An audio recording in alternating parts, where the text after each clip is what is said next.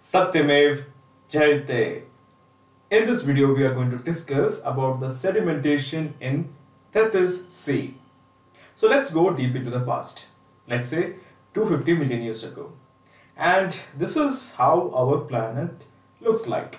Okay, you can't understand a lot of things, but this is how our planet looks like. And you can see some parts. Let's say this is, some parts of North America, some parts of, South America, right? You can decipher some of these places, right? This whole megastructure was known as Pangea. Okay, Pangea. As you can see, this whole big landmass is known as Pangea, and the rest of the planet that is covered by the ocean is called as Panthalassa. Okay, Panthalassa, that's the name of the ocean. Okay, that is Pangea and Panthalassa. Panthea is essentially a giant mix of all the continents we know of. Okay, and Panthalassa is basically the big ocean. Now what happens is around 210 million years ago, this pretty much broke up, right? And as you can see, you have now visible parts of North America, okay, parts of the whole Asia and Europe and Russia, that is known as Laurasia, and you have parts of South America, Africa, pretty much sticking with each other, and there is a small part of India also, right?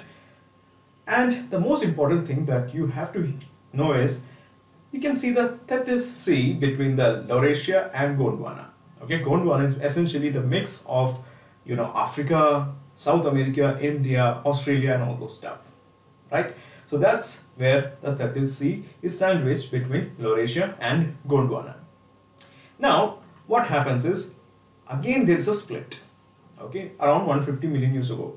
It's not that in 50 million years ago there's a split, there's a small split happening. It's actually happening right now also because of the tectonic activities inside Earth. Okay, so it's a slow process, but it's happening. We humans can't feel it. We only feel it when there is an earthquake or a volcanic eruption. But there is always this activity. And as you can see, you have the split. You have Eurasia, North America, South America, Africa, India, Antarctica, Australia, New Zealand, pretty much every place that you know. And there is the Tethys Sea, right?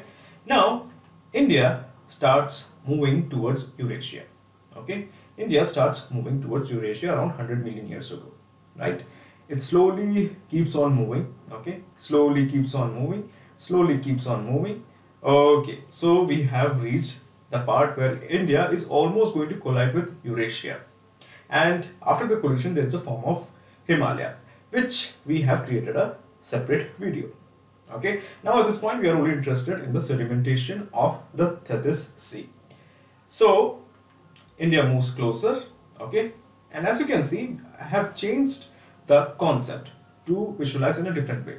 So as you can see, you have the whole Eurasia in 3D format, okay, and that is the Tethys Sea. Now the interesting thing that you have to know is that Eurasia back then also had a lot of rivers flowing into the sea. Okay, we know that all the rivers pretty much goes into the sea. Okay, and the rivers in Eurasia also carried the sediments. Okay, right now also it's happening. All the rivers carry sediments, minerals from the land, from their land masses, and dump it into the sea. It's a process that always happens. So as you can see, the sediments reach the Tethys Sea. Okay, it's reaching over the years, it gets accumulated, it gets more accumulated. Okay, so as you can see, it gets accumulated. So that's the sediments in the Tethys Sea. So what's so important?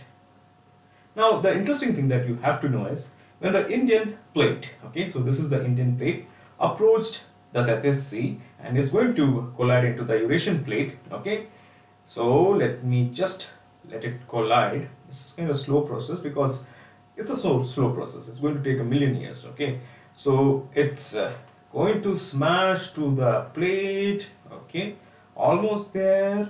Okay, so at this point, okay, at this point, all the sediments in the Tethys Sea rises up.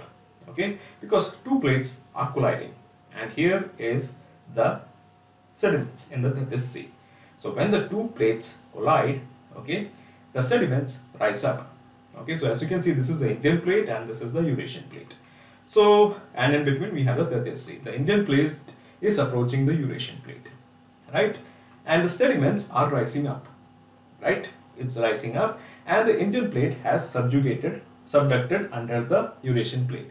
Pretty much we know because we have studied about the fold mountains. Now, the sediments rise up, and the Tethys Sea pretty much, drain all its water into the Bay of Bengal. So, as you can see, the more the Indian plate goes down, the sediments goes up. It goes up, it goes up, and eventually what happens is it leads to the formation of a mountain range called as Himalayas, right?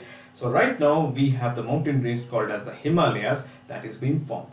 So that is the importance of the sedimentation of the Tethys Sea, which eventually led to the formation of Himalayas.